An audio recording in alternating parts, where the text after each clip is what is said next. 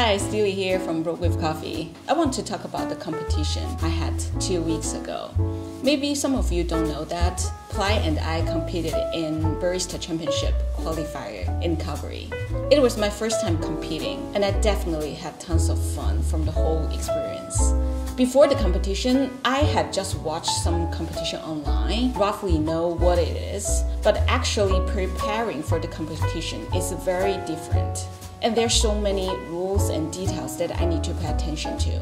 No wonder they say that the barista competition is another level of stress. I'm so happy that my coworker and friend Lisette volunteered to be my coach this time. Just like me, she had no experience in competition before, so we formed a baby team.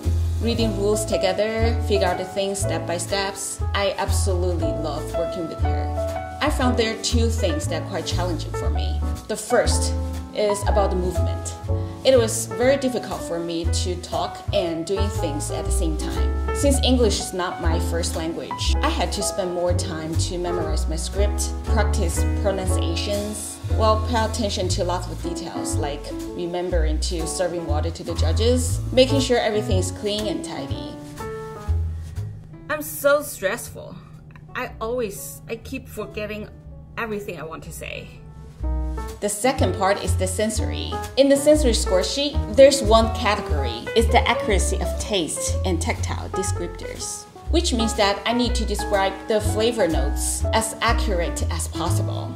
So there are 30 minutes practice time in the morning that I need to dial in my espresso for each beverage very quick and choose the recipes that I'm going to use on the stage. The sensory description on the stage might be very different from what we practiced beforehand. So I need to memorize all the flavor notes and tactile experience before going to the stage.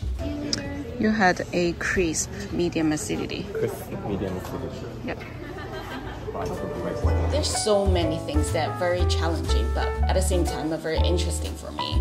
I learned a lot in a very short period of time. This coming Saturday, Ply will be competing in the Nationals. We will update everything on our Instagram account, so please stay tuned and let's all cheer for Ply. Yay!